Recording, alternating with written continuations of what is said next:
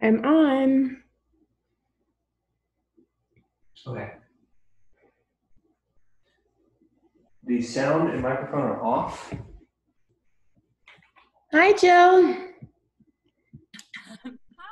This is Hi. Emma. Hi, Emma.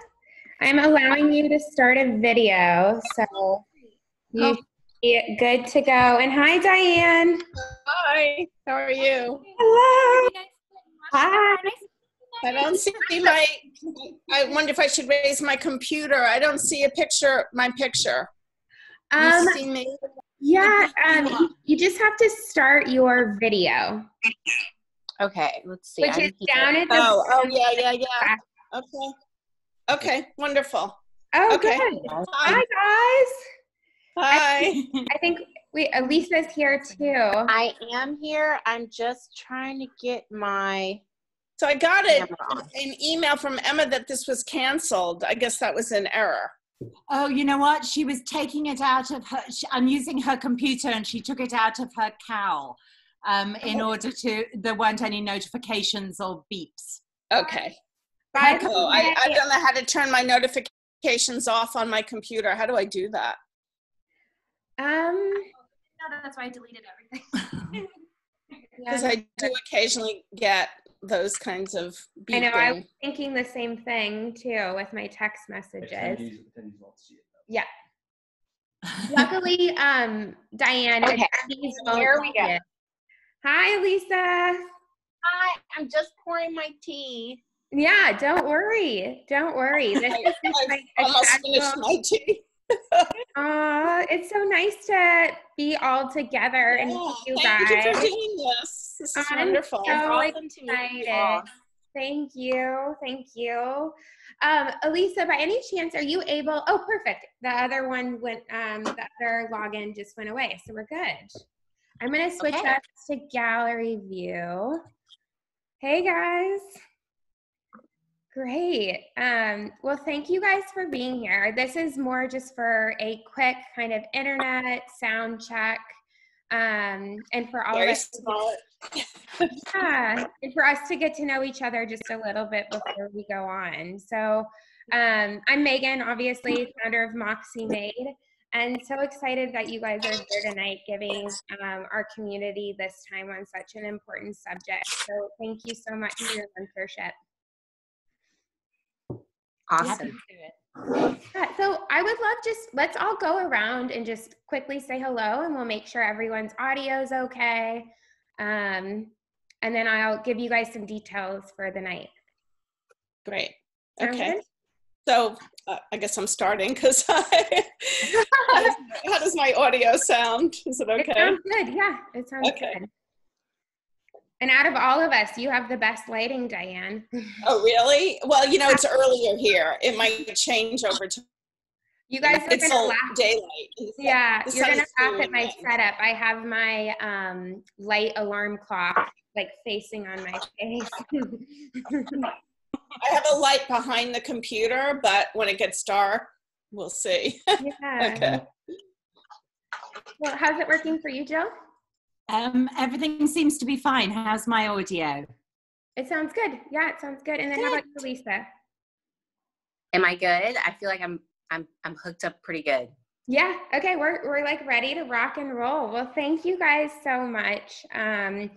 I feel really honored to have you, and also this is a really special moment because it's our first virtual event, and I feel like typically I would not be providing you guys like as much behind the scenes details as I provided, but I don't know everyone's familiarity with Zoom, and I know that I've done like a 2-day crash course in learning all the things. So so thank you.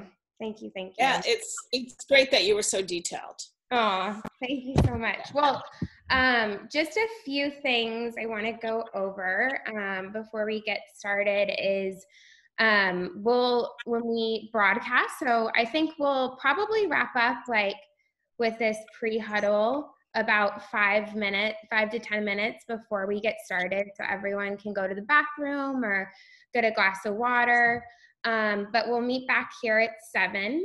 and then officially start broadcasting around 7:05. So it'll give people a little bit of time to go ahead and like pre-register. And when we open up, we'll be on this view.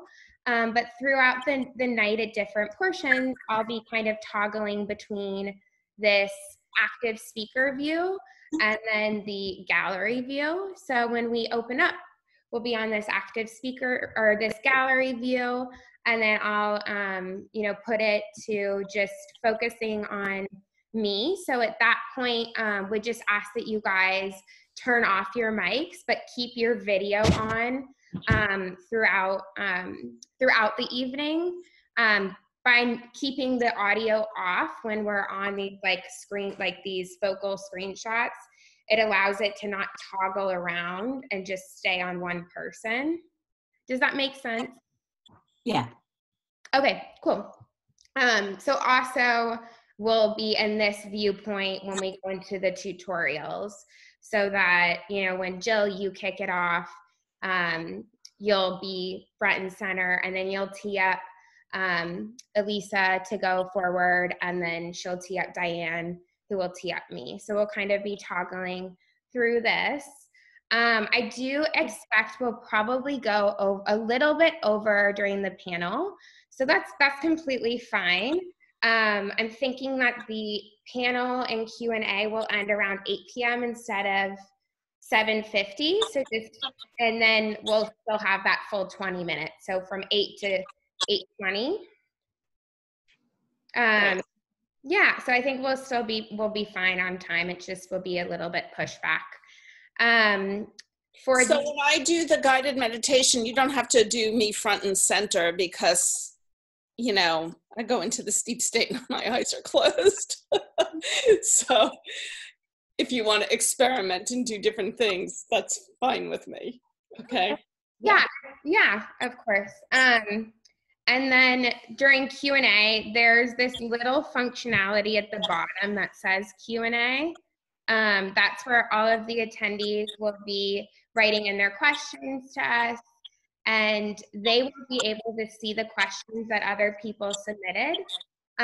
So when we get to that portion of the night, you guys can kind of look through with me in real time and just pick out 2 to 3 like basic questions we feel like we should answer, but just remember to read out the question, because they won't have visibility to which one we're speaking to. Can you say that again? Just say that again. Yeah, of course. So at the bottom of the screen, you'll see a couple of different tools, and there it goes, participants, and then the next one's Q&A. Do you guys see it? It pulls up, and it should be at like the bottom of your screen, next to polling and next to the participants. You have to move your cursor a little, Diane. Are you talking about the chat? It might be different on yours, Elisa, because you're on I have to go get my glasses, maybe. I see, I see chat. Oh, if I click on that. So it's not just along from chat. There's Q&A. What's Sorry, that? I do loads of these. Sorry. No, it's okay. Q&A. Okay. Yeah. okay. And so that's gonna. So that's the place where I'm going to direct all of the attendees to submit their questions to us, and only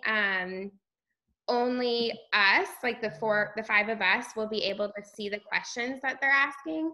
So when we're going through that portion, just remember, if you pick out a question you want to answer, to just read the question out loud, so that everyone has familiarity around what the question was. You won't be reading the questions and then getting us to answer them. You want us to. Well, I was thinking during that portion, because we'll only be able to answer like 2 to 3 questions, that if you guys are looking through it with me in real time, if there's something you feel like we haven't covered, that's a really good question.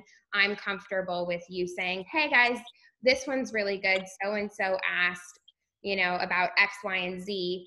I believe blah, blah, blah, blah, blah, you know, and go into it. Okay. Can you just, I'm not seeing on my thing where that is. Mm-hmm. Q&A, where did you say it is? On desktop, it's at the bottom of the, at desktop, it's at the, Oh, actually, it's on the top. Now I'm looking. It's on the top of mine. Okay. on the phone. I- Okay. I see it. Okay. I'd be perfectly fine with you asking all the questions. Same. Yeah. I know what you mean though, because sometimes you don't know what would be a great question for us. So I'm really happy. I'm really used to doing this. I live on Zoom. So I'm I just have to go get my glasses. to do find that. a good question for us to answer. If What that's we'll helpful. do is Jill and yeah. I will kind of like tag team that. And Okay. it's really short, and you guys can both, Diane and Elisa, you guys can kind of chime in with context from there. Does that sound good? Okay, that Okay. sounds good. And I can go get my glasses too. Okay. Yeah, just Why am I whatever. mine? Thank you. Can I generally ask how long do you want our responses to be? Because I know you said Question. I think between like max 3 to 4 minutes. Some will be longer versus shorter, and we'll just kind of. yeah.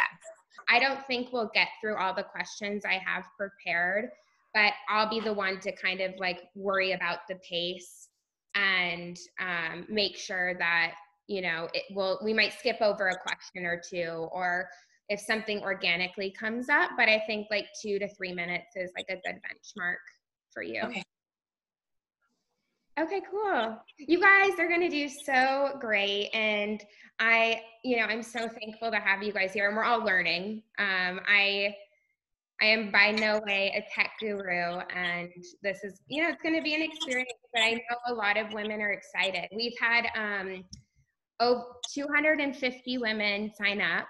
And then I'm literally having my husband like field emails and field Instagram messages because more and more people are wanting to come. And so I think it just speaks to Great. that it's, Beautiful. So thank you guys so much. Great. Oh, Okay. Yeah, thank cool. you. And, Okay, so we come back at what time do you want us back? in 7 minutes. Okay. Okay. Great. You want us to tune out or just leave our screens open? Whatever you I think I'm just gonna leave it open. Okay. I think that's good.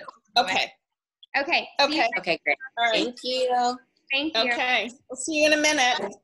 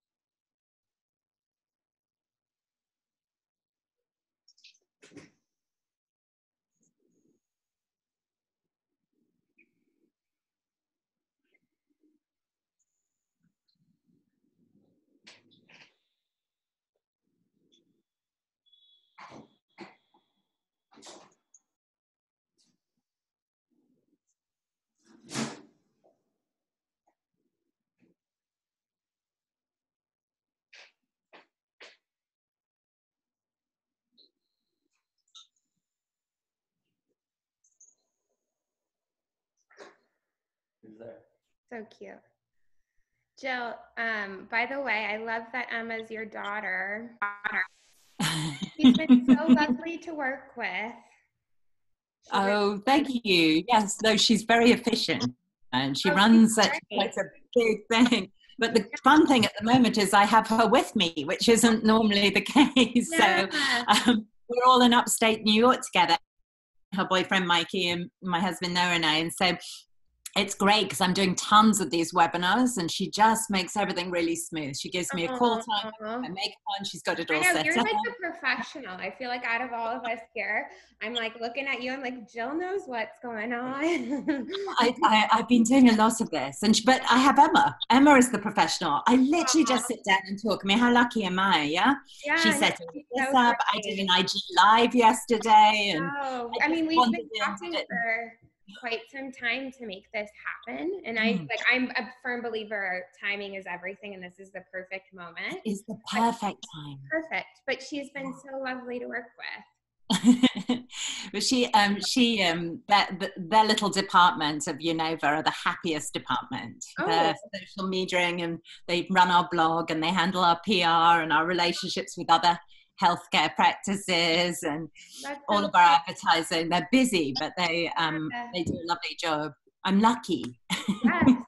I was telling her that I'm really excited because my mom and my sister get to come to their first MoxxieMade event now that it's virtual. So I'm like super excited that they're joining, and yeah, it's gonna be special that they're there. It's really cute. That's so great. Yeah. I'm so happy you're doing this, and this is your first virtual event. This is so cool. Thank you so much. Thank you. And I wanted to check, does everyone have their like drink of choice that they're bringing tonight? Because we're gonna do my trusty cup of tea. Okay, great. I mean, mostly drinking cup of tea and a glass of water. I have you guys heard of Can Euphorics? No. Yes, I have. It's so What good. is it? It's this like a non-alcoholic adaptogenic elixir drink. What's it called?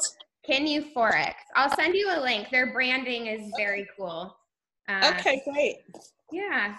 Okay, we'll get started in just one more minute. Allow people to kind of sign on. Diane, I just want to make sure that you know that you can turn your mic off when you're not speaking. It's in. Oh. And that's going to save you. Okay. I have to look for where the mute. Okay. It's on the far left. Yeah. And the one other thing is I've tried to infuse opportunities for our community to get engaged and also take rituals that we do in our events in real life and bring them here. Let's see how they work out. But if you guys want to follow along with their answers, if you pull up the chat box functionality, you'll be able to see like what the attendees are writing in to us. I'll be reading them out loud, but if you guys want to follow along too, that's always an option. Okay. Cool. So yeah, go ahead. I was going to say, Diane, the other thing, if you haven't done one of these before, is that when you speak, you start to appear in the big screen. And so it's good when it's not like having a conversation in some ways. So if someone else is speaking, it's better not to respond. Okay. Yeah. Now normally you'd go, and yeah, and things like that. It doesn't, it's not quite good at that. It can only hear one person at a time. I got it. So when we're on this view, so like it's fine to respond when we're on this view where we're all four on screen, but when I put it to speaker view like this, it's really important that we all stay quiet because it'll toggle around, it'll bounce around. So good to know. Cool. Good to know. I've done Zoom, but as the host. So don't worry. I took like 2 hours of Zoom classes before this, like nerded out. Okay, cool. So let's go ahead and get started. I'm going to start broadcasting. Okay.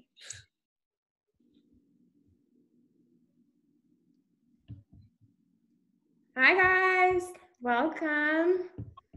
I see a lot of people are joining. We're going to be getting started soon.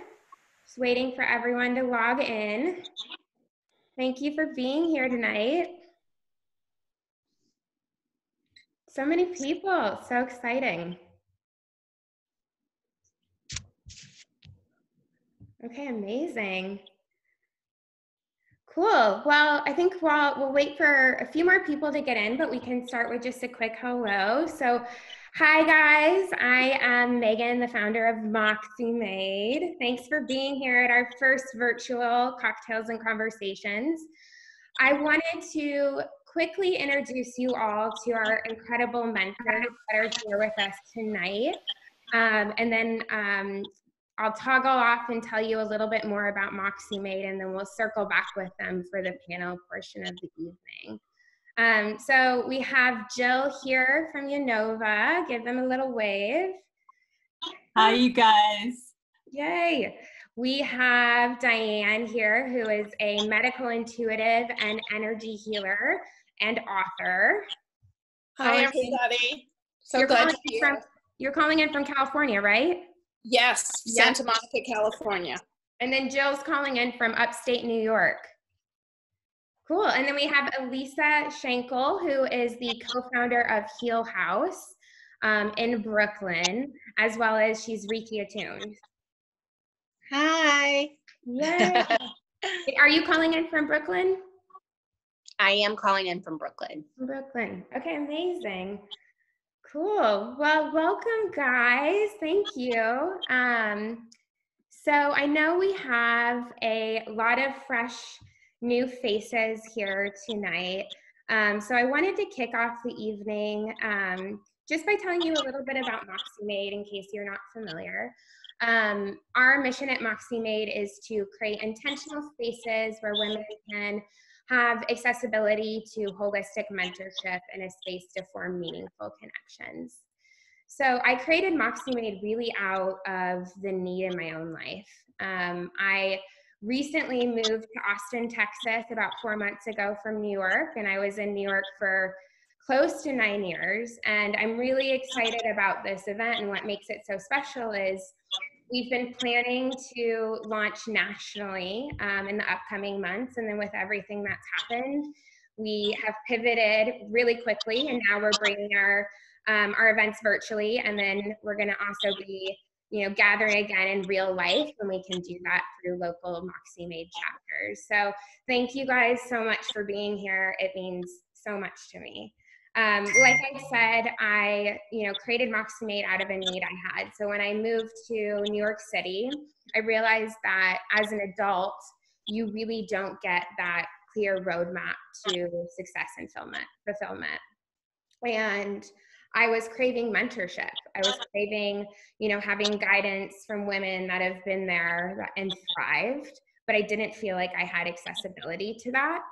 And like me, 88% of women would like a mentor, but less than half of them feel like they have one. Likewise, it can, I'm sure so many of you out there can empathize with me, but it can be really difficult to make friendships as an adult. Networking is so agenda driven, and it feels really inauthentic, like you have to impress someone. And so with MoxxieMade, we are really that community of courageous women that support one another through mentorship, actionable advice, and forming authentic, real connections. We approach mentorship from a holistic perspective. As women, we all get to decide what a fulfilled life looks like, but we believe it starts at that integration of professional, personal, and spiritual alignment. And so from a content lens, we're always aiming to, get really real and be vulnerable, because that's what creates connection. And that's what allows us to see that we all share in these same struggles, but likewise, we all have the same potential. So thank you guys for being here. It's a really special evening. So this is our first virtual event. I have been kind of doing a crash course in Zoom for the past 2 days. You'll have to forgive us if there's some hiccups that come along, but I do want to kind of give you the digital lay of the land, if you will. So all of our attendees tonight, your mics and your videos will remain off, but we really want you to be engaged. What makes MoxxieMade so special is our community. That's the magic. And so, you know, this event is for you. And so there's going to be opportunities where we want you to participate and really be involved, because that's what matters. Likewise, we sent through a inspiration kit ahead of the event. The purpose of that kit is for you guys to really, you know, after this event, reflect on your own inner wisdom and guidance, and really take time to figure out, like, what does healing mean to you and what areas of your life do you want to heal? So at the bottom of your screen, you're going to see the Q&A, polling, and the chat functionalities. We're going to be using those at different moments throughout tonight. Any questions that you guys have for the panelists, definitely direct them to Q&A. That's where we'll be kind of referring to all of those questions when we get to the Q&A portion of the evening. Whereas with the chatbot functionality, that's where we're going to be prompting you guys to shout out a few answers throughout the night, and that's where I want to get started. I think with, you know, virtual events, it's very easy to feel disconnected in a way and feel, you know, forget that there's actually humanity in women gathering here tonight on the other, you know, the other side of these screens. And what I hope to do and what I would love for us to do, you know, we have right now around 150 women that are here from all over the country tonight, joining us. And we're all here together as women with the same intention to learn about energy healing, to support one another in this experience, and to really learn together. So I would love everyone at this moment to, it seems like some people already are, but I would love everyone to go into the chat function and say a little bit of hello and where are you guys from? And while we do that, if all of the speakers can make sure to mute your mics at the moment. So I see people from Philadelphia, from New York, from Austin, Tucson, Kentucky, Arizona, Denver, Detroit. Oh, that's amazing. Brooklyn, Maryland, LA, Seattle, Canada, you got, oh my gosh, Australia, Connecticut. You guys, that gives me goosebumps. This is so exciting. Thank you guys so much for being here. You guys are what makes MoxxieMade special, truly. So I know we are all here tonight to talk about energy healing, right? We hope to demystify it, learn how it actually works. And then something that's really important to us at MoxxieMade is making sure that every event we do, you guys are walking away with actionable advice and wisdom that you can integrate into your own life, not just inspiration. So our lovely mentors are going to be teaching us some tutorials of their favorite exercises that we can all incorporate into our own self-care rituals. So when I was thinking about the first virtual event, and Jill and I have actually wanted to collaborate for a while, energy medicine just felt naturally like the perfect first topic. It's no surprise that collectively everyone is feeling a lot of fear, a lot of grief, struggling with control, losing control of control we never really had in the first place, and collectively needing to heal. And I truly believe that healing starts, you know, the collective healing needs to happen, but it also happens on that individual level. And I know for myself, I am someone that has a chronic autoimmune illness. So I have fibromyalgia. I was diagnosed about 7 years ago. And while I take a really integrative approach to Western and Eastern medicine for my healing and my journey, Reiki in particular has been so profound for me in terms of emotional release and physical impact in my health. And I know for some of us tonight, you might be a bit skeptical or curious, and that's completely okay.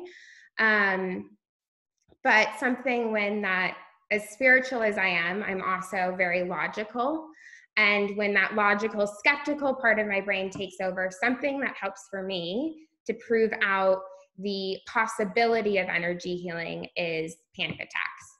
So stay with me, but I would love to take a poll to see how many of you, it should be popping up on your screen, have experienced a panic attack or an anxiety attack before.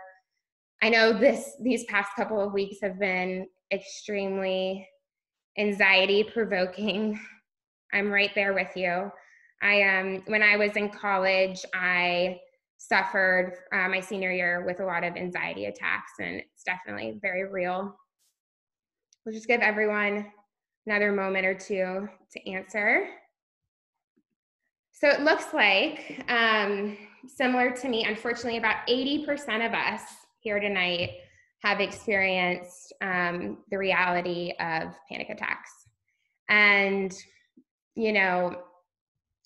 what's fascinating about panic attacks is it's a very real physical reaction that we're feeling, but it's all created by our thoughts in our brain.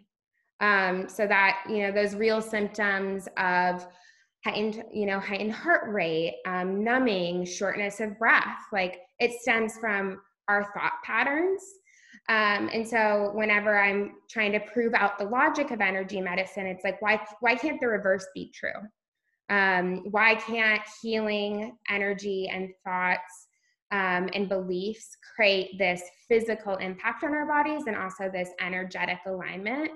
And I truly believe that our thoughts create our reality, that a thought you keep thinking over and over becomes a belief. And those beliefs, whether they're subconscious or conscious, they create neurochemical reactions in our brains that send signals to our body to create physiological reactions in our body and also change our energy vibration. And so on that note, I would love to know who here has had experience with energy healing before. So the poll should pop up. Okay. Take a moment to answer. We'll give it about another 15 seconds.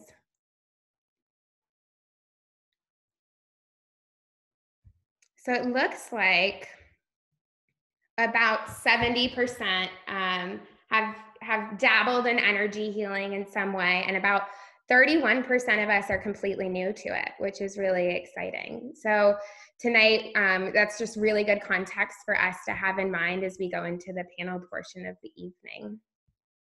So I would love to welcome up all of my amazing mentors. Definitely unmute yourselves, ladies. Hi guys, thanks for being here tonight. I so appreciate it because I know this event, we have brought it together in like a week, which is wild. So thank you guys for making time for something that's so important and so needed right now. I'd love to go around and have each of you introduce yourself, and then also we asked everyone tonight to bring their cocktail of choice to make it a true girls' night in or drink of choice, or form of liquid courage. So let's definitely hear what you brought. Jill, why don't you start? Well, hi. Thank you for having me here. I do want to say, because you can't hear it, but there's a little bit of feedback when we all have our mics open and people are chatting about it in the chat. So I wanted to draw your attention to it. But I am Jill Blakeway. I'm a doctor of Chinese medicine. I founded a practice called Yinova in New York City, which has 3 centers, all of which are shut at the moment because of our pandemic. But we do have a virtual practice, and we are treating our patients online and prescribing herbs and meditating with people and giving advice. Chinese wisdom has much advice to offer when it comes to self-care. And I'm the author of 3 books, one on how to get pregnant called Making Babies, one on restoring your libido called Sex Again, and my latest book, which is relevant to tonight, is called Energy Medicine, The Science and Mystery of Healing. So I'm looking forward to talking about that. It's so good. It's so good. I finished it in like 2 days. Thank you.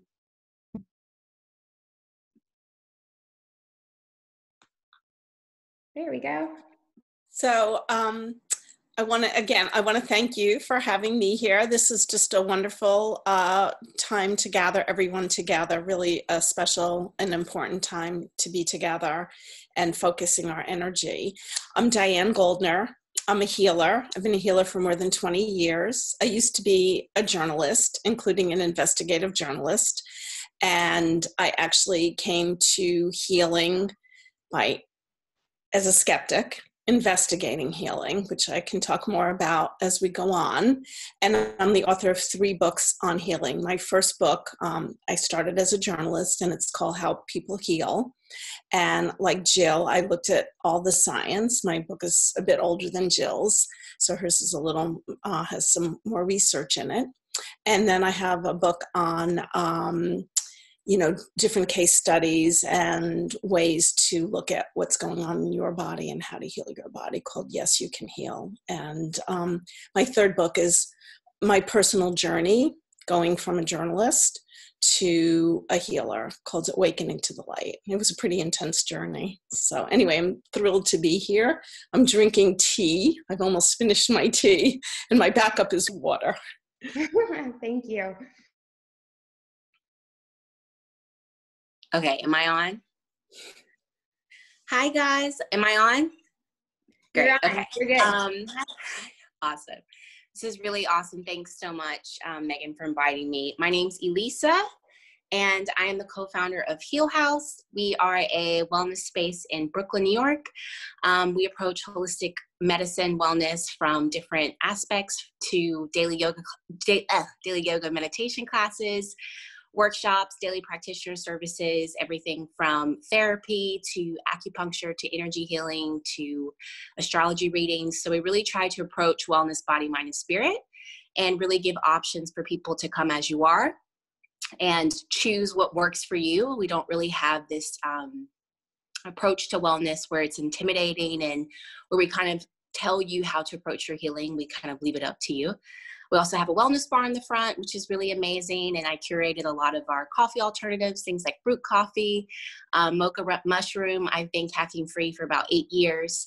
And so that's why I am drinking right now our Healhaus ginger turmeric tea. So it's really nice to be vibing with you guys over some tea. And I'm looking forward to talk about energy healing specifically, because it's really what brought me to this work and really transformed and changed my life. So it's a beautiful thing to be in community talking about. Thank you. And everyone in our community that's joining us tonight, get excited because Healhaus is generously giving us an exclusive discount to their virtual events for this month, which is really exciting. So be on the lookout for that after the event. But cheers, guys. Thanks for being here, and cheers to everyone that's joining us. Yeah. So next, I'd love to hear your beginning. So when was the first time you were exposed to energy medicine? And were you initially skeptical or believers right from the onset? What was that story? Well, for me, Megan, it was, I'm an acupuncturist. And so that is a form of energy medicine. But acupuncturists have, we've been very busy trying to sort of fit in with the Western medical community. And we've kind of downplayed the energetics of our medicine. And I was particularly like that. I started my career in a hospital. I was sort of scientifically rigorous. And, but it came through me rather than from me. And I tell this story in the book. But I had a patient who I'd been treating for back pain Maine who was diagnosed with prostate cancer. He was an older man, and he didn't want to have the Western medical treatment. And I have to tell you that I am not someone who thinks that we're the alternative. I think we're all, when we all get our egos out of the way and work together, that's when the patients benefit. But we talked to his doctors, and his doctors said prostate cancer is, pretty slow growing. You can have 3 months. And I worked with him and I gave him Chinese herbs. But while I was treating him, for the first time, I felt energy run through me, and it was like tingling down my spine, like tonic water. And it was unmistakable. And then it would come out of my hands and he would feel it. And at the end of 3 months, he had reversed his cancer. I don't take much credit for that. I think he did many things, as you'll read in the book, but he had reversed his own cancer, and it made an impression on me. And after that, this energy was something I played with. I knew I could do acupuncture without the needles, although I love the needles and it's what I do. And like I think anyone sensible, I wanted to know what this was. Is this a placebo? Do I have very impressive energy coming out of my hands that people can feel, but it does absolutely nothing at all, and they just are so impressed by it they get better? I think that's a legitimate question. And so over the years I have talked to healers and mystics, but also scientists, about what is this, what prompts people to self-heal. And then HarperCollins very kindly gave me a wonderful commission, and I got to go all over the world and see some of the best healers I've ever seen, but also talk to scientists, physicists, lab-based scientists, biochemists, about what are the prompts, the energetic prompts that prompt people to heal. So that was how I started. Go get the book, guys. It's so good. Diane, what's your story? Well, I was a journalist, and the first thing that happened is that I had written a piece for the New York Times, and after it came out, the woman I had profiled said that she would like me to come and meet her spiritual teacher, her meditation teacher. And, she said it would change my life, which I did not really believe, but I thought it might make a great story. So I went and met the teacher, didn't think anything had happened. But after that, I began to meditate, and things began to shift. And one of the things that happened is I went on a blind date. Funny way to change your life. But I went on a blind date with a psychiatrist, and he pulled out a book on energy healing. And I'd been an investigative reporter for a law magazine at one point. And I looked at this book and I thought, oh my God, this guy needs to be committed. That's what I thought. And but I looked at it, and I was absolutely, at the same time as I was horrified, I was also fascinated. I thought, my God, if this is true, what a scoop this must be. That's how naive I was at the time. So I did a magazine story. The book was by Barbara Brennan, who's a very well-known teacher of healing. And so I profiled her and her school. And I realized as I was reporting this, I found some cases where there was medical documentation. A woman who'd had macular degeneration, which is considered incurable. And there were pictures of the hole in her eyes, and in one eye it had disappeared, and in the other eye it got smaller after a series of healings. And there were other cases like that. And I realized there was something to it. So I decided I would really investigate it deeply, that if this was real, there had to be science behind it. I did not believe that it was, and actually, there's more science than people realize. And a lot of it's in the quantum physics domain. And anyway, that began a 5-year journey where I was spending all my time with healers, and they would say they did this, and I would think that could never work. And then I would try it, and it would work. So my mind was constantly being expanded. And that is basically the long and short of how I became a healer. I was hanging out with healers. I was trying everything. I was sitting in on the workshops. I was doing healings all the time, thinking it was just to write a more intelligent book. So I was quite surprised when, even though I'd been told by my first healer that I would be a healer, I just could not believe that. But eventually I had to accept that that was my path. And so that's how I became a healer. Yeah, thank you. Oh, I don't even know where to start. I feel like this is such a loaded question in like a small part, but I got introduced to energy healing, specifically Reiki energy healing, about 4 years ago now. I always say I got led to my teacher, and it just was kind of like this domino effect that changed a lot in my life, healed a lot for me in order for me to expand into the things that I'm doing now. I went down the street actually from my home. There's like a little small studio, and there was a medicine song healing ceremony with my teacher at the time. And so it was a Reiki sound bath experience. I never experienced this before. It's just one of those things I popped into, and I resonated with Olivia. And during the experience, it was really powerful. And I had a lot of visions and synchronicities that happened. And, you know, she had brought up that she did one-on-one sessions. And I thought, let me just do this.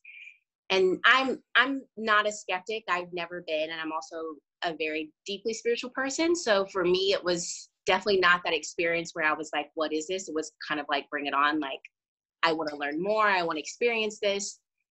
So I had that session with her, and it was really powerful, and I received a lot of impressions, and I was kind of waiting for it to kind of come to me in different ways and how it needed to exist. I'm not really a seeker. I'm kind of the person where I allow things to kind of show up when they need to. That's powerful. And so, yeah. And then I had a very traumatic experience that happened to me that also led me into the work deeper that I'm doing. I actually lost my brother 3 years ago, and this was before Healhaus even existed. And I went through, it was a very awakening experience in communication with him in different ways. And a lot of things happened to me that were definitely, like Diane was saying, you know, when certain things happen in transition, you understand it on a deeper level. So it's not something that you're questioning.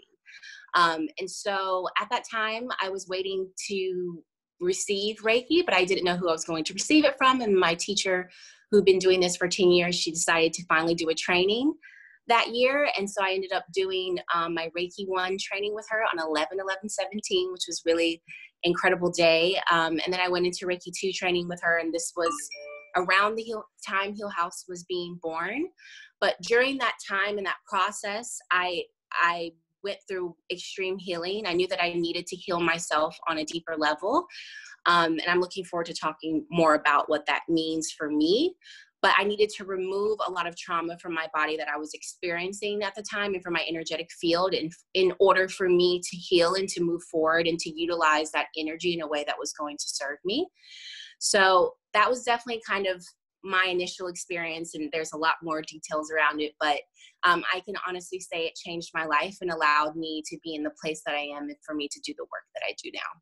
You know, it's really beautiful, Elisa, is that I feel like, you know, thank you, all of you, for sharing those stories, but yours in particular, I feel like is this really beautiful example of inspiration for what a lot of people are going through. Like, we are all feeling right now a lot of collective grief, just on so many different levels, and the ability to kind of use energy healing as a channel to channel that energy in a different way, I think is really powerful.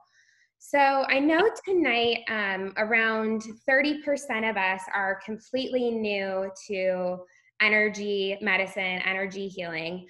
So I would love to hear from you all, you know, what is it and what are different modalities that people might be familiar with? I know we've talked about Reiki and acupuncture, and a question that has come up is one modality more powerful than another?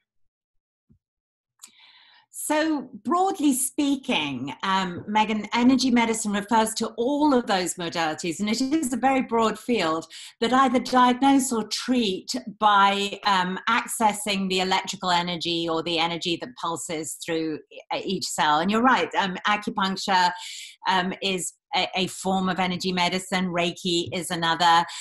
Every single ancient culture had some concept that there was an energy that animates us. In India, it was called prana. The Greeks referred to the breath of life.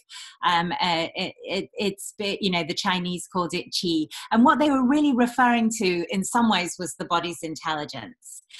and the body's own ability to self-regulate when given, particularly when given a prompt. And I don't think that one is more powerful than another, actually. And I looked at lots of different healers. I looked at hands-on healers and distance healers and all sorts of things when I was exploring my book. But I did get a little clue from myself. I submitted my own body to science to see what was going on in me. And they did an EEG of my brain and an EKG of my heart. And what they found was that my heart and my brain go into resonance. They go at the same frequency when I'm working. And to do that, I have to slow my brain down quite a lot, in fact. And then the patient's heart, thanks to something called mirror neurons, goes into the same frequency as mine. And at that point, it would appear that that information gets passed. And so I think it depends. Healers, I taught myself to do that. I don't think I'm remotely special, incidentally, and I give instructions in the book. I think anyone can do this. In fact, I think it's our birthright. We just have to, have a few pointers or want to. But in my case, that's what I'm doing. I'm becoming like a little antenna in some ways. And then the patient is resonating with me, which is very beautiful. And it feels really good to both of us when we do it. And I suspect that is really more important than which modality you're doing. It's the creation of a sort of resonant bond between one person and another where information can be passed.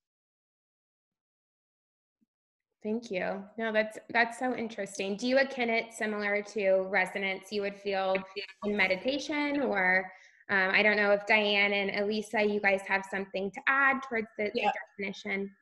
For sure. So there's so much to say about energy healing and how it works. So I'll just say that I have the same experience as Jill. I can literally feel when the person I'm working with, their heart comes into resonance with my heart. And it's like the door opens, and that's when there's almost a merging of the energy fields. And so I'm not actually doing anything to the other person as much as there's a resonance, and that shift just happens very naturally. And it's even if somebody's in a great deal of pain or grief, there's something extremely uplifting about that union and healing, because I can literally feel that person's heart open and relax, and then other things start to shift and move. So I want to say that, when I began investigating healing without knowing anything, people talk about subtle energy, and I'd always be like, what is that? And I want to address that, because it took me years to really understand that I get one answer here and one answer there, and to finally synthesize it. I feel like I can save everyone 5 years. So I want to do that. So it's everything about you that is not physical. So it's your vitality, it's your emotions, it's your beliefs, it's your desires, it's your intentions, it's your memories.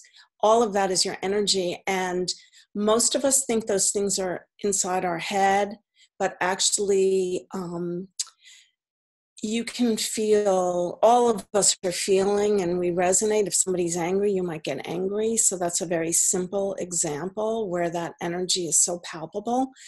And if you go into a church, you have a different feeling than if you go into a bar. If you just close your eyes, you'll feel that. So those energies affect our body, and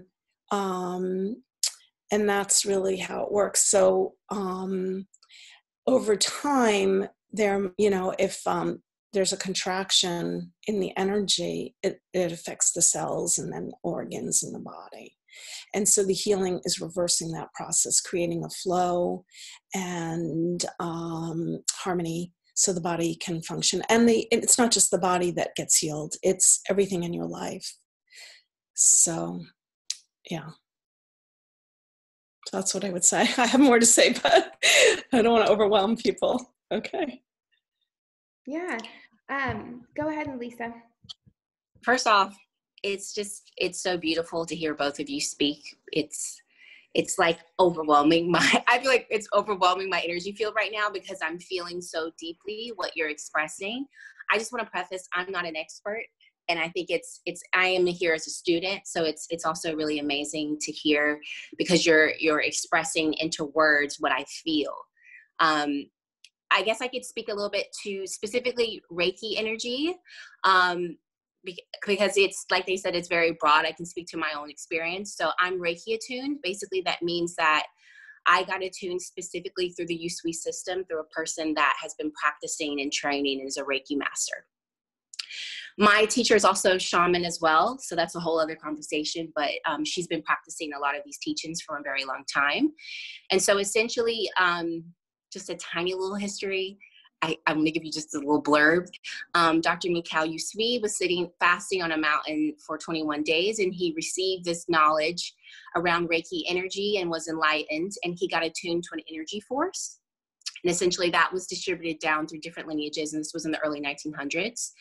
When it was brought to the West, it was distributed in different ways, symbols were added, and essentially when I received the teachings and the trainings from my teacher, I get attuned to that energy through my teacher.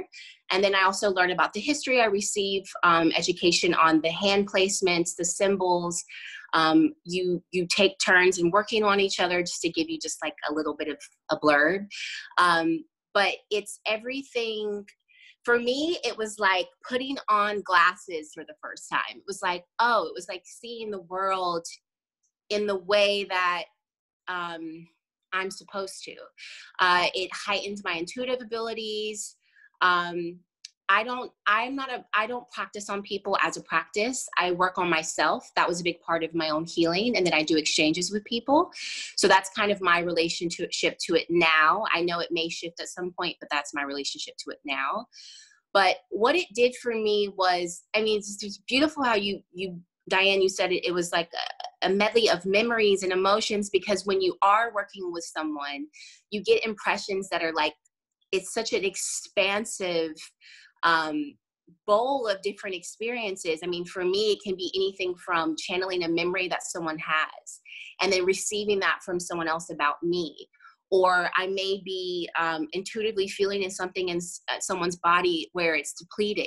And I may not, it's a resonance, like you couldn't have described that better. I may not know exactly like what it is and put my finger on it, but when I bring it up after the fact, I learn that that person has a deficiency there, or they're struggling in something that's connected to that organ or connected to that place in their body. And it's very nuanced, and I think it's different for everyone. And I think depending on like, you know, how long you've practiced and what your experience is, like it can grow and it can expand. I know I have not been like keeping up with my practice and on myself, and actually have been doing it more in light of what's going on right now, because it's really important. But it was a very beautiful thing to witness you guys expressing it, because it's exactly what I resonate with. Thank you. Yeah, I mean, what I find so interesting is the explanations. Thank you all. They were like so beautiful, but it's also a very, I could see to people, maybe from the perspective of people that are completely new to this and completely curious, it might feel a bit more abstract because it's kind of emotive, or feel more theoretical. And so I know Jill and Diane, both of you guys have done extensive research in terms of, from a quantum physics perspective, from a research perspective, like how does this actually work? And how has research proven that it's actually very effective use of healing? Well, you can measure the frequency that comes out of hands-on healers' hands. There was a 1992 study from Japan of Qigong healers, who are our version of energy healers in Chinese medicine. They're very highly trained. These were Qigong masters, and they emit a consistent low frequency from their hands. And interestingly, that is the same frequency that orthopedic hospitals use. They use electricity, but it is the same low frequency to heal soft tissue and bone quicker. So we can see that the effect of healing, and we can also measure what's coming out, how it transmits I think there's a little bit of a gap in our knowledge. But one of the interesting stories in my book, and I dedicated an entire chapter to this man because he fascinated me so much, and Diane and I were with him just a month ago in LA, in fact, is a man called Dr. William Bengston from City University. And Bill, as we know him, was taught a hands-on healing technique by a psychic healer, and he decided to take it into the lab and experiment and see if it worked. And he took mice that are specially bred to have cancer, poor mice, and these mice always die on day 27. That's how this works. That's how they test pharmaceuticals. And I know this feels sad, so I just want to tell you that these mice have a happy ending. I feel like I should tell you that now, although not all research mice do. But Bill did the technique. They gave the mice breast cancer, and Bill did the technique, and they all recovered. And what's more, when they re-injected them with cancer, they couldn't get it. And Lauren is just asking what's Bill's last name, and Marissa answered her, Bengston. Thank you, Marissa. But they couldn't re-get cancer. And they have done this experiment over and over again at City University. It gets a little bit more complicated. There were control mice that got looped in by a morphic field. So it's why I dedicated an entire chapter of energy medicine to this man. But what it proved to me is that the mice do not know that they're being healed. And so it's not simply placebo at this point. And interestingly, Bill did a really smart thing as a scientist, and he is a pure scientist. All good science should be replicable. You know, you can't have a special someone somewhere and just study them that nobody else knows about or can see. You need to build on each other's knowledge. And so he got groups of skeptical students and colleagues, and he taught them the technique, and they could all do it too. And that's why I say we can all do this. Bill's experiments rather prove that. He taught them the technique. He very generously let me give the technique in my book. It's simple, although it requires a bit of practice to actually do it. And everybody he taught it to could reverse cancer in the mice. And that I thought was amazing. So that's such a beautiful, I mean, his work is really extraordinary and wonderful. As Jill knows, I really do a lot of long distance healing, and I want to preface that because I know how strange that may sound. When I was first investigating healing and healers would tell me they could do this long distance, I'd be like, yeah, and what bridge are you going to sell me? So it serves me right, because now I work with people all over the world, and people can feel me. They can feel when it starts, they can feel when it ends, they can feel the energy move. You know, different people have different experiences. But this is why I mentioned quantum physics before. And there is research around this. There was an amazing study done by California Pacific Medical Center on long distance healing. And so they took a series of AIDS patients. This is before the triple cocktails were developed. And they had a series of healers, and the patients didn't know if they were receiving treatment or not because it was all long distance. And the healers did a treatment, a day for 10 weeks. And at the end of that time, there actually wasn't that significant a difference between the control group and the healed group. But 3 months later, it was dramatic and it was statistically significant. And I remember later I interviewed one of the gentlemen who was in the study, and he told me a very interesting story. He said that he was sure that he was not in the treatment group because he got very, very sick. And I've seen this happen. Sometimes there's a healing crisis. He got very, very sick and thought he was going to die. And all of a sudden, he started to feel better, happier, and, and it turned out he was in the treatment group. And he said something so profound, and I want to share this because he said, what does it mean, if somebody's sending all this positive energy and it heals me, what does it mean if somebody's sending negative energy to me, right? I mean, there's, people send hate energy to this person or that person. And it's a very profound question. I'm not even going to answer it because I think the answer is self-evident. But I do want to say that one of the things I learned in the process of becoming a healer is that every thought and feeling we have is significant, not only for ourselves, but for everyone else too. And so we all have, I would say, even a responsibility to heal and to stay in the highest state that we can. And I feel this is very relevant now because we are really facing hard times as a species. And it's especially important now. So I think that's, a perfect transition. And something that you also mentioned, Jill, is that that everyone has this ability to heal themselves, that we all have this gift and it's not just a select few. And I know, Elisa, that you practiced Reiki first on yourself to help process that grief, and that something that is a big mission of yours is creating healing as a lifestyle. And I'd love to understand what that means to you and how you put healing into your practice every day. Yeah.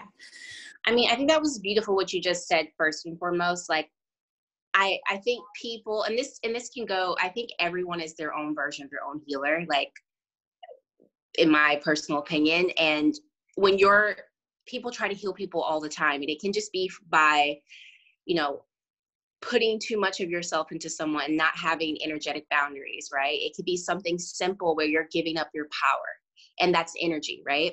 And for me, I knew that, in order for me and continually to do the work that I do and to hold community space for healing, I have to make sure I'm healing myself. And I have to make sure that I'm filling my cup up. Because if I'm not doing that, it's the laws of the universe, it doesn't work. It's a disconnect, it's stagnant energy, right? It's not going to continue to flow because I'm not in flow.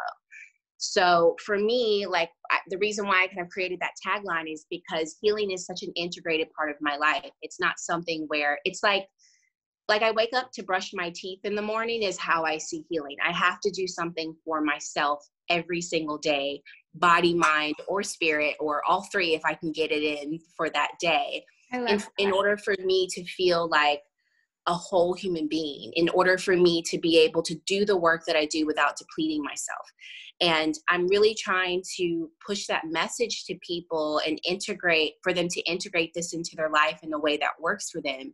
And also in a way that doesn't feel intimidating, because I think a lot of people feel like, healing is something where I have to, do it this many times. I have to make this chunk out of my day. It has to look like this. I have to beat myself up about it if it's not perfect. And really it's about, I always say healing is first about self-awareness. It's about just knowing what's going on, plugging into yourself and asking your body, like asking for your mind, your body, and your spirit to respond and understand what's going on with yourself, right? And then taking steps to what that looks like for your individual self, because everyone's healing experience is different. It's not a one size fits all, right? So that's what I mean by healing as a lifestyle. It's something that you do when you wake up.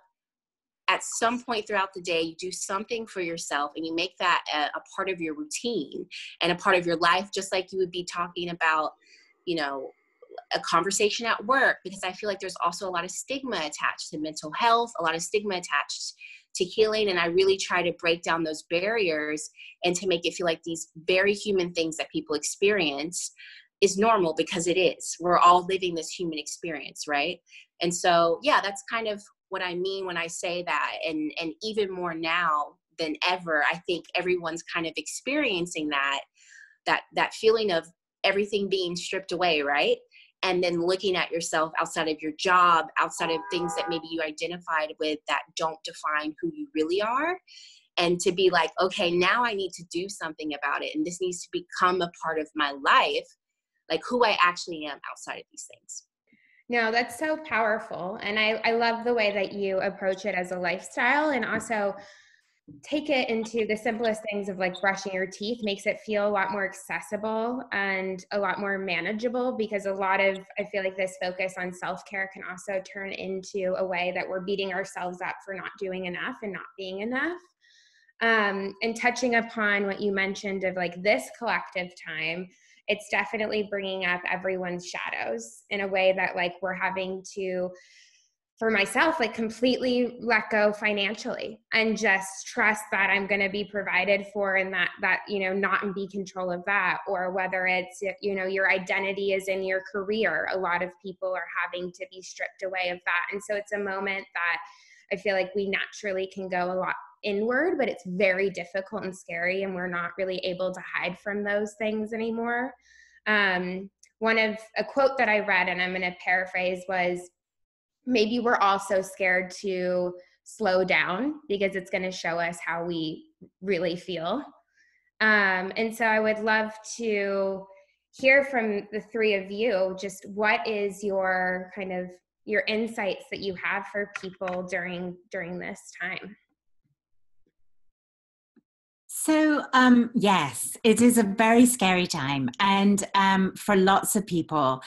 And as Diane said, you can pick up other people's emotions. I am going to, when I teach my exercise, I'm going to teach you how to clean off your energy field though.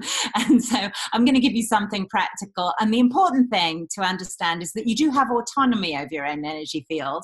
So you can just clean it off. It's not, people think about sort of hexes and hooks, and it all sounds very dramatic and painful, but the truth is that it's like popping off fleas. You can do it, and so I'm going to teach you to do that. But I think at the moment, for me, I'm a practitioner of Chinese medicine, so I go back to Chinese philosophy, and Chinese philosophy posits that we all come out of a matrix of intelligent energy called the Tao. Some people would call that source energy, some people would call that God, and that we ripple up into the physical in order to experience duality, yin and yang. And then we don't like experiencing duality very much, most of us. Do you know what I mean? Like we would rather everything was smooth. But being in the physical is hard. And at some point, we will ripple back down into the Tao. But in the meantime, we're resourced by a matrix of energy. And Diane alluded to something when she said that you can't, your memories aren't necessarily stored in your head. And I sort of looked at that in my book. We're pulling information from that field at all times. And so when I teach the teaching portion of this, I'm going to teach you how to connect to source energy, ground yourself, and then clean off your energy field. And I promise you that if you open up to source, and it runs through you anyway, but if you stay in that awareness, answers come.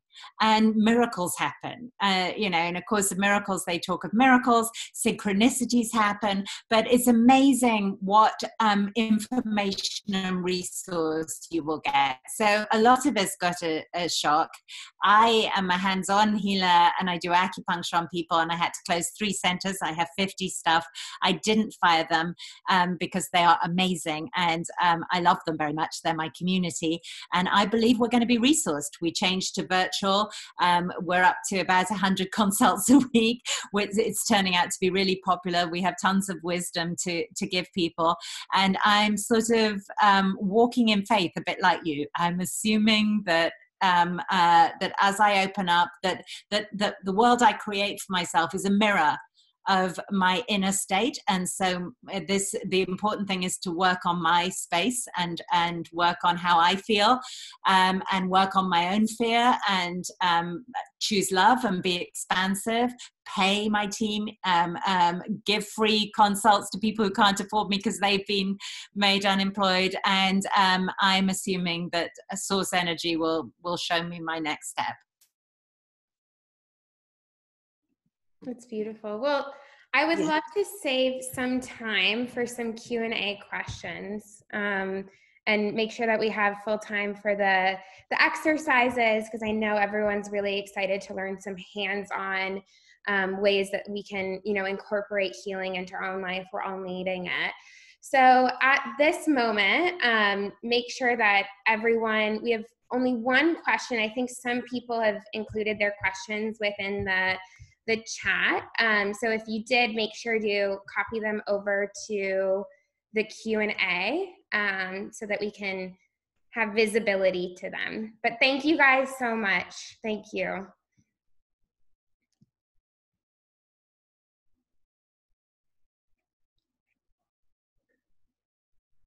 Cool.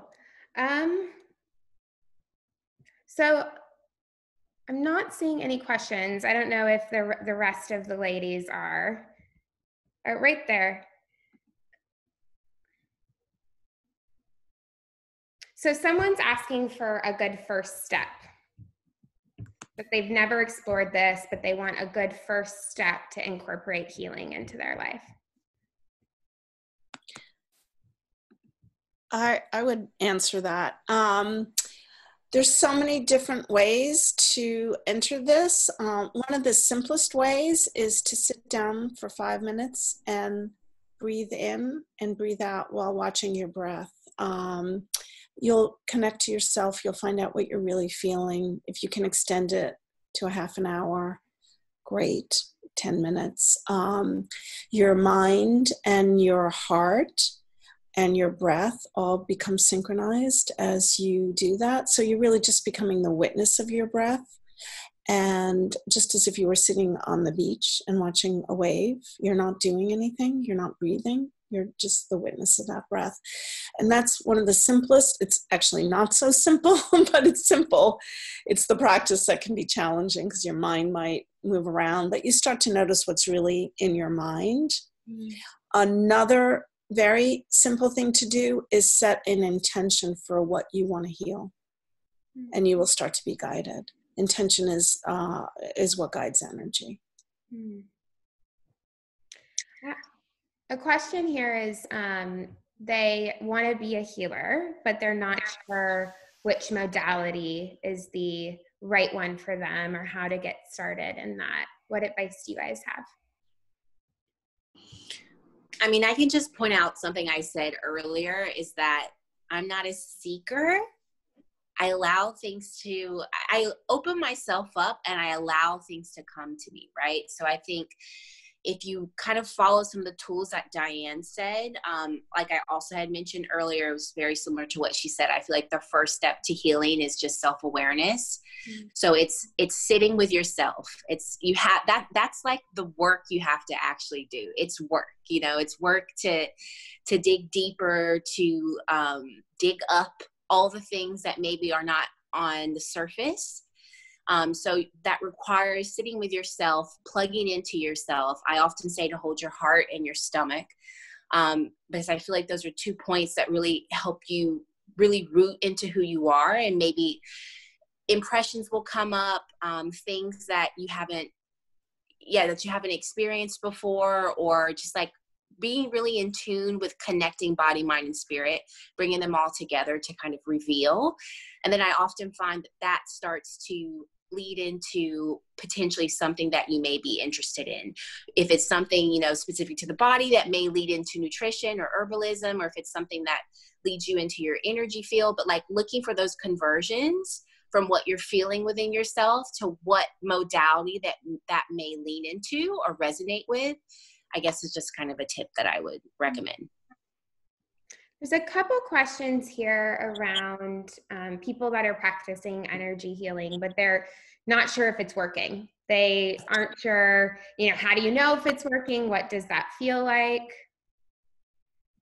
Well, I chart with all my patients. I'm a licensed acupuncturist, so I chart, and I like to set goals. I'm quite sort of goal orientated. I think people, so I set measurable goals, and the patient and I start to meet them. A lot of my patients come to me for reproductive issues and hormone problems and things like that. And so I may say, look, if someone's trying to have a baby, obviously our long-term goal is to get pregnant, but your short-term goals would be less PMS, less spotting, no spotting at ovulation, that kind of thing. So I look for physical signs and symptoms a lot of the time to make sure I've made progress.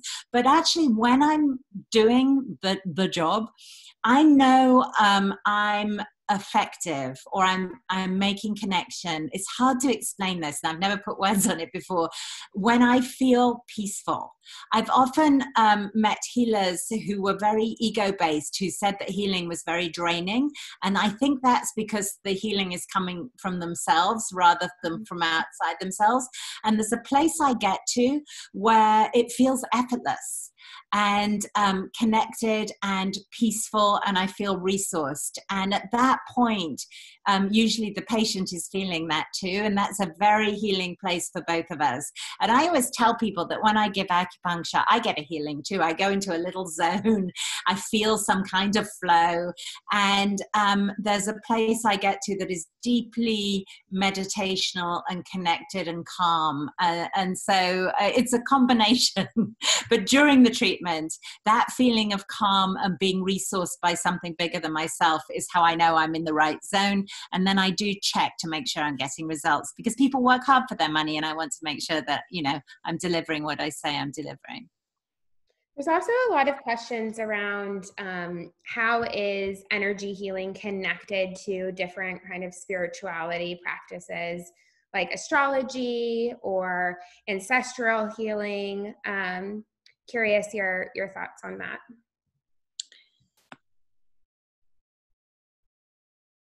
Oh, Diane, I think you're on mute. Yeah, I think so too. Okay.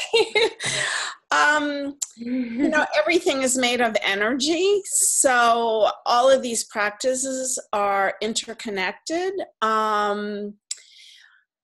Astrology is going to give you a map of your potentials and challenges, and healing can help you ameliorate and bring things to the highest. And then different practices, shamanic, all these practices, in my view, are basically coming to the same, they're working on the same thing, which is your spiritual body. I mean, this energy, the highest level of your energy, I don't think I mentioned it when I said all your subtle energy, you do have spiritual light, whether you're aware of it or not. And,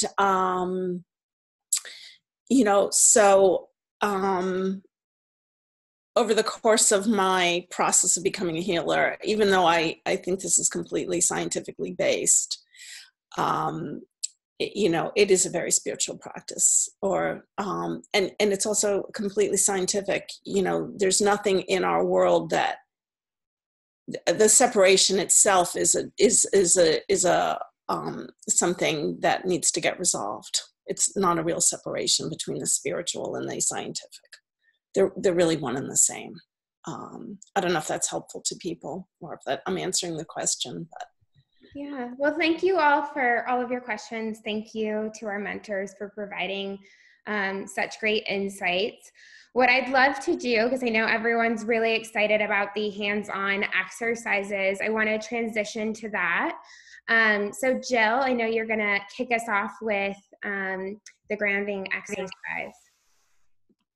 Yes, this is how I start sessions. I'm doing lots of virtual sessions with my patients, and I'm distance healing at the moment. And I start sessions like this so that they're very accessible to me when I'm treating them on Zoom. And so this is a grounding and opening exercise, and then we're just going to clean off your field a little bit. So I want you to sit comfortably and on your chair. And then we're going to put down a root. And I've been liking tree roots recently.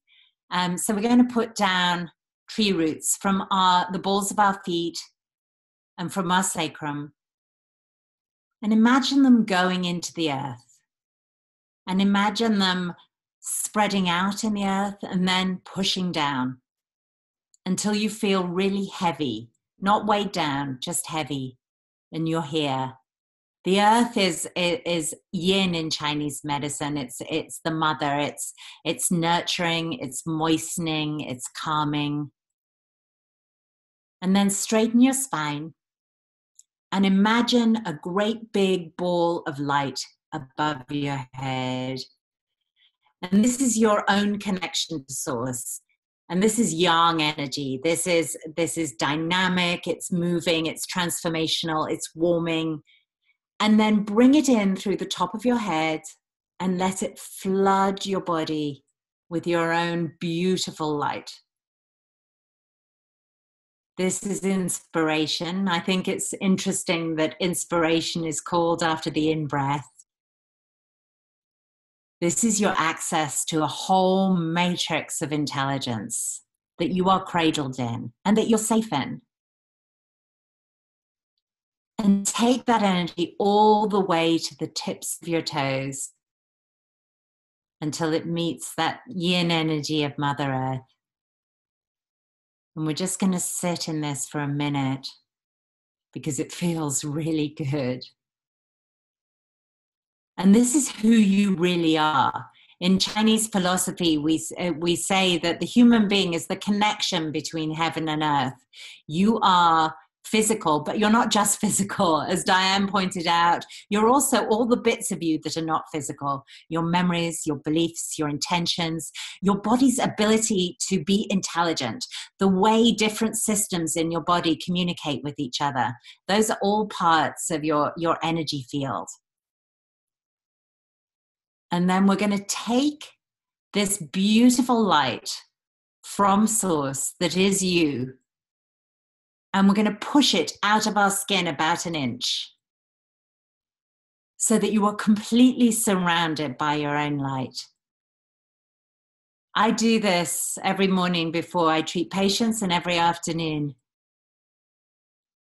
And then we're going to use your own light to just clean off your field. So anything that isn't yours at this point, put down into the ground, down your root. And by that, I mean other people's projections onto you, other people's judgments of you, unpleasantness, other people's need for you. You may want to fulfill their needs. These may be people you love, but the pull of other people's need, just put that down into the ground. And remember, this is easy. You have autonomy over your own field. This is not a struggle. Pop them off like you're brushing off a little insect. I sometimes imagine this as green slime going down into the root. And you should, I think, at a time like this, where you're picking up other people's fear and you already have your own, it's not a bad idea to ground, fill yourself with your own light, and then use your own light to push off other people's energy every day. I would do it morning and night. I do it before and after every patient so that I'm clear for the next patient and present. And then I'm going to hand over to Elise. You stay in this position though, and she's going to teach you some breathing exercises.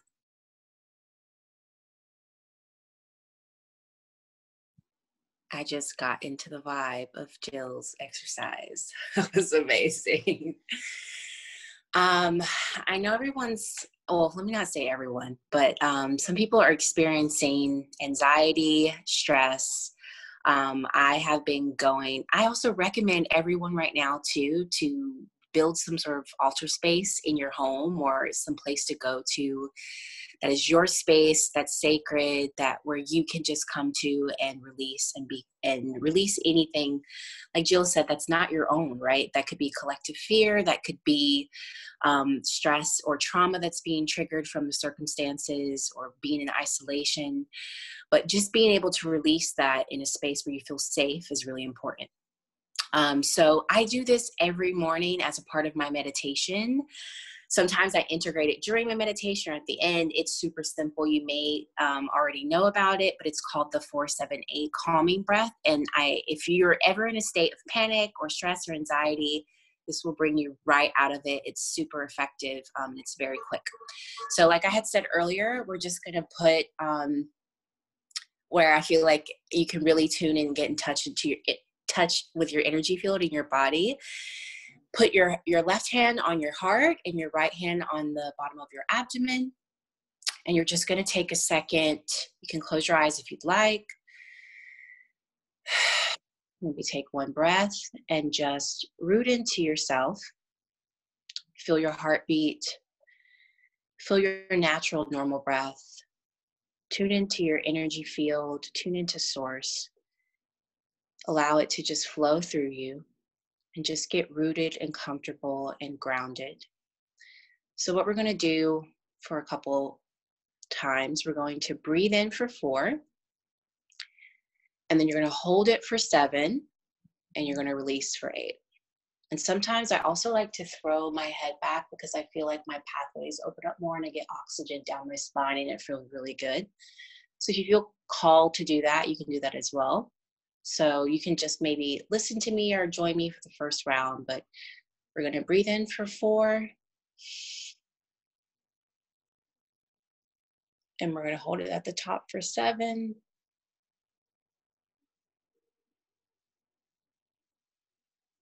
And we're going to release for 8.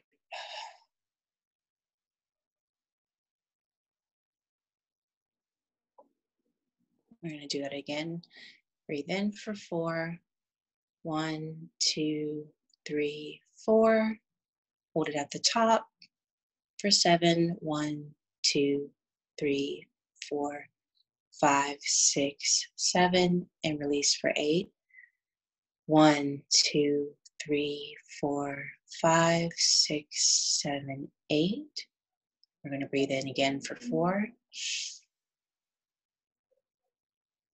Hold it at the top for 7. And release for 8.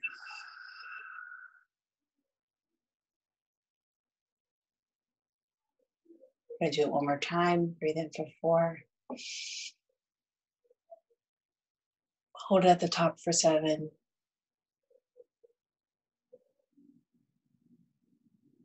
And release for 8.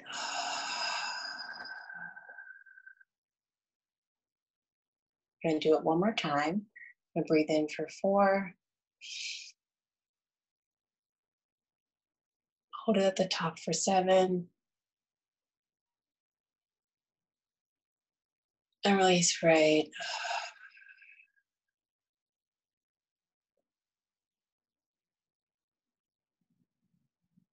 Just sit here for a second to feel the difference and to come back to your normal breath.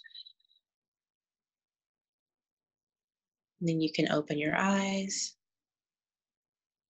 and feel the calm and relaxation and know that you are safe in your body.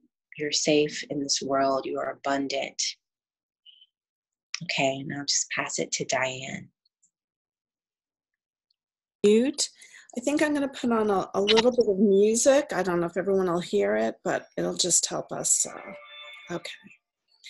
So for this, if you can remain seated, and if you want to lie down, that's great too.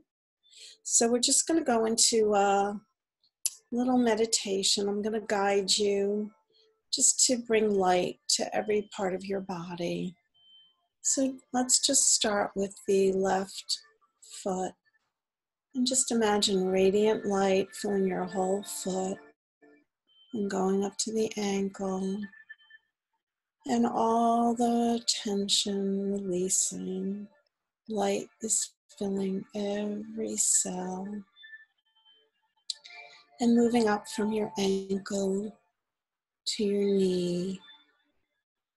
Radiant light filling every cell. All the tension releasing. And moving up from your knee to your hip. Letting light fill every cell. And bringing your awareness to your right foot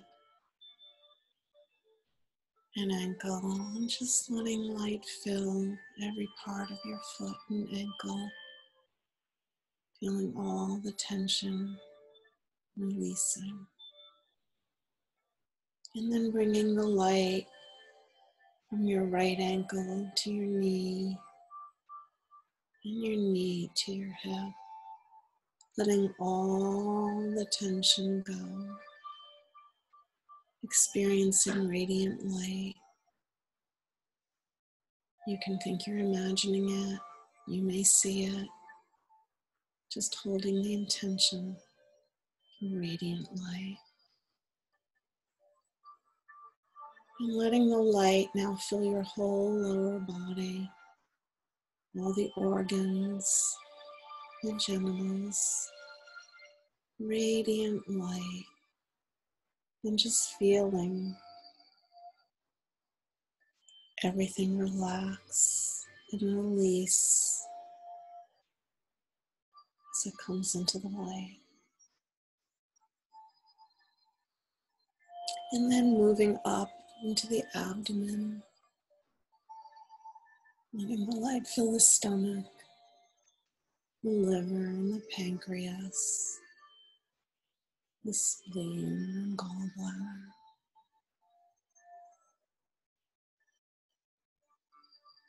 Feeling everything relax, all the tension releasing. And the light is moving up into your chest, filling your ribs, your heart, your lungs.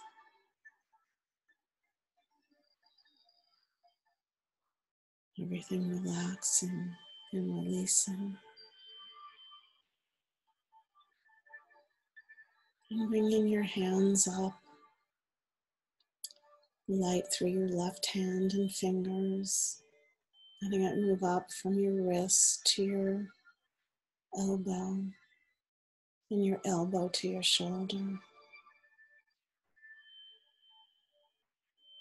Feeling all the tension dissolving into the light.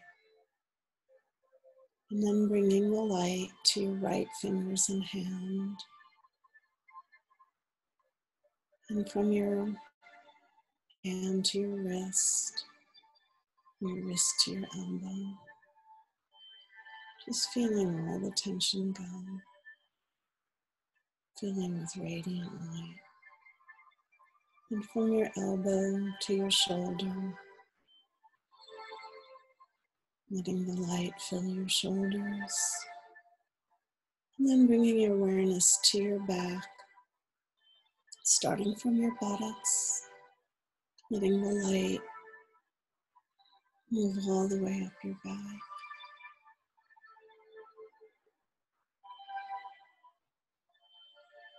All the tension dissolving into light.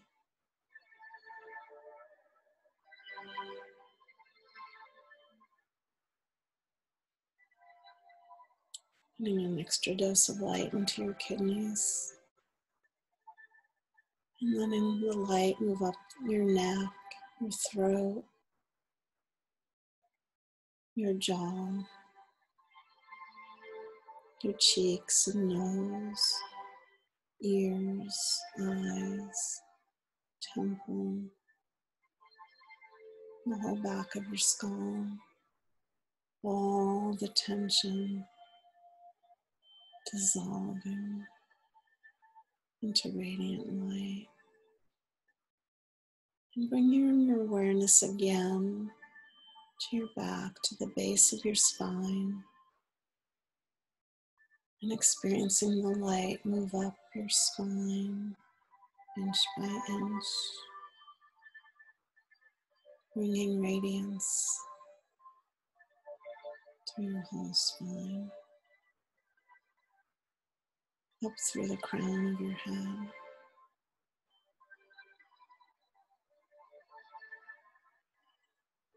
And just bringing your awareness now to the breath. Breathing in, I am the pure self. Breathing out, I am radiantly healthy.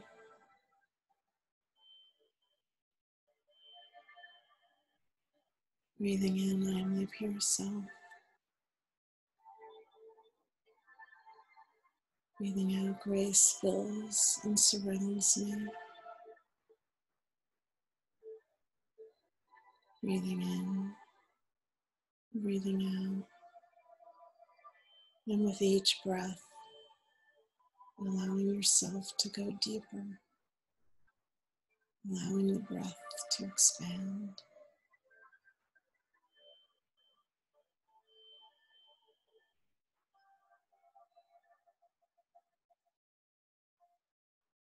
Breathing in, I am the pure self. Breathing out, grace.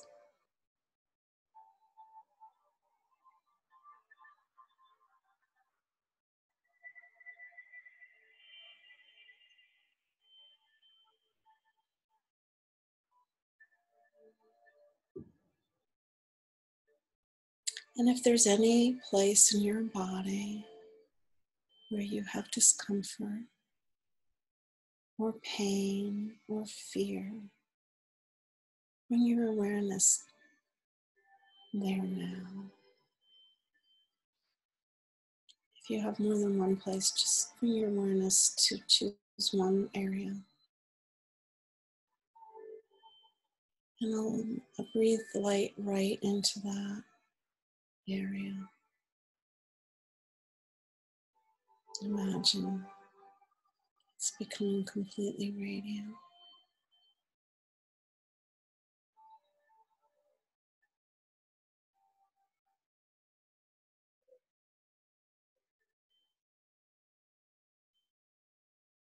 And now taking a moment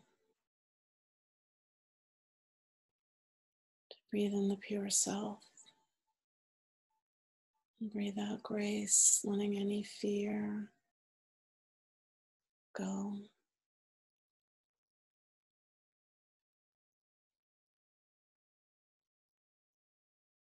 In fact, you can even breathe in any fear or grief you're experiencing and breathe out divine love.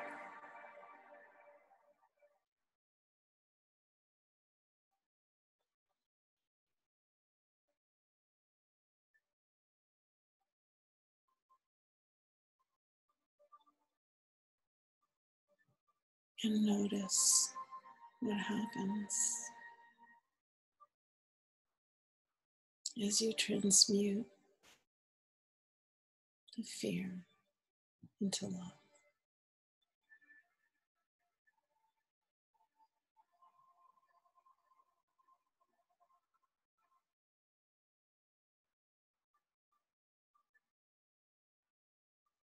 And you can take a moment now, you can call on a master, an archangel, a spiritual guide, if you wish,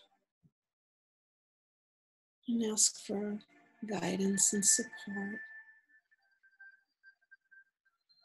And if there's a specific question you can ask it right now. And just notice what answer you receive.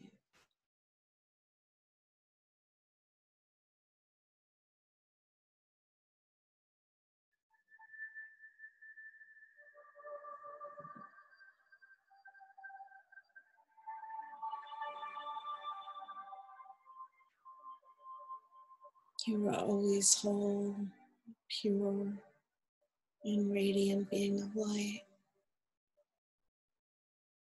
And you can come into this state whenever you wish and stay for as long as you want. With each breath in and each breath out, you will always go deeper and deeper.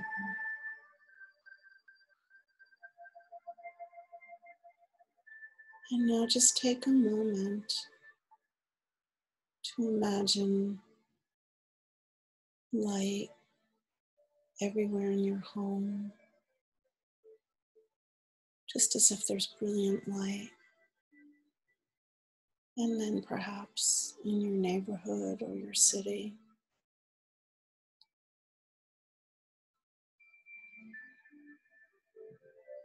You can see the light filling the whole United States,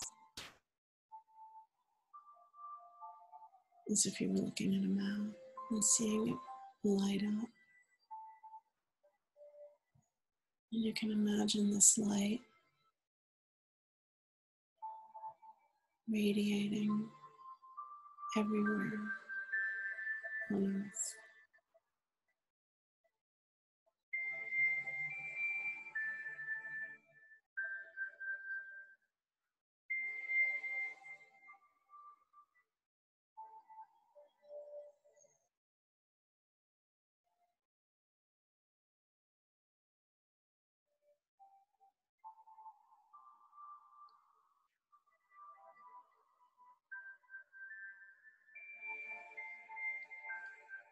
And when you are ready,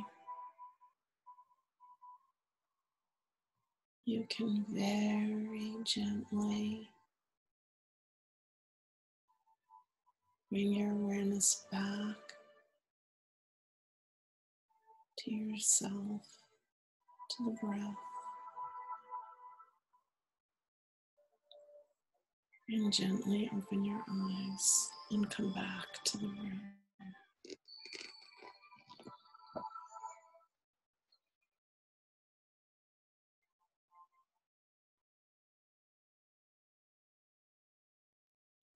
Okay. Wow, that was so powerful. Thank you. No, thank you. Thank you. That was such a incredible way to kick off the weekend. So thank you guys so much. Before we all go, we have just one more special thing planned that we do at every event of ours. At MoxxieMade, we always want to celebrate courageousness.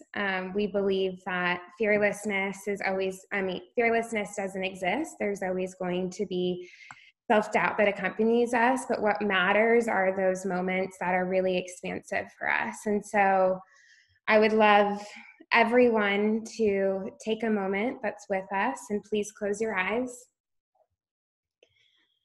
And I want you to think about a moment this past week, this past month, that was particularly expansive for you. It was a moment that doesn't matter if it's big or small in anyone else's eyes, as long as it was meaningful to you. It was a moment that you pushed beyond some self-limiting beliefs, and that you expanded yourself and you were extra loving yourself to yourself. It's a moment that you were proud of. And everyone, think about that moment. Okay, open our eyes.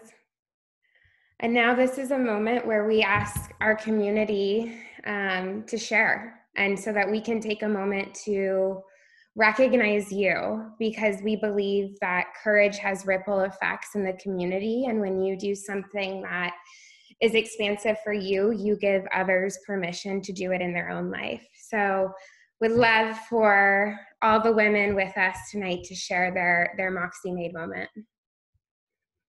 Wow. Marina quit her job today, and despite everything going on in the world, she is pursuing her passion in coaching, and she's so excited for the next chapter. That's incredible. Nazi was also, it's her last day of being employed, and she decided to take this leap of faith and resign without securing another job, and she's so excited to see where she lands next. Montana is 6 months pregnant, and she's been, scared to go to the doctor's office, but she put her fear aside, and she went ahead with the appointment. That's incredible. Reza adopted a kitty, which is amazing. I know, I want to adopt a pet.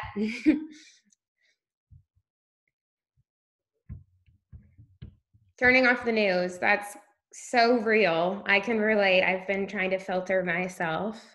Aw, someone's a little 11th-month-old walked. Someone postponed their wedding with the intention of keeping their loved ones and their community safe. It's incredible.